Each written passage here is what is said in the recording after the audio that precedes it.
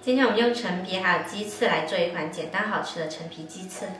这块陈皮我已经泡软了，我们来把这上面的这些白膜给它刮去。这层白软比较苦，我们一定要泡软了之后给它刮去。白软刮干净了之后呢，我们给它切成小块。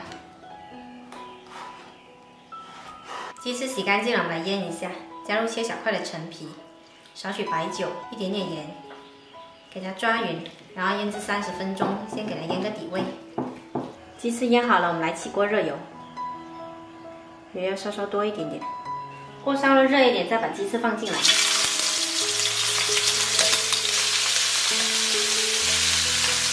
稍稍晃动一下锅，煎出来才比较均匀。一面煎金黄了，就给它翻另外一面。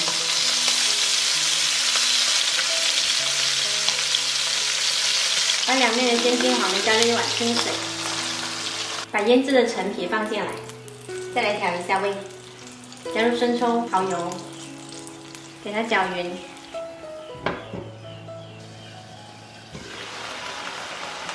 就差不多收干啦，我们来淋上一些蜂蜜，再用铲子推动一下，把汁收干。好啦，汁收干了就可以关火啦。这样做出来陈皮鸡翅呢特别好吃，有浓郁的陈皮香，超级美味哦。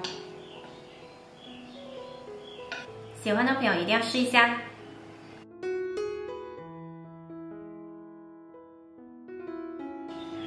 我是小坏，喜欢我的视频记得关注我哦。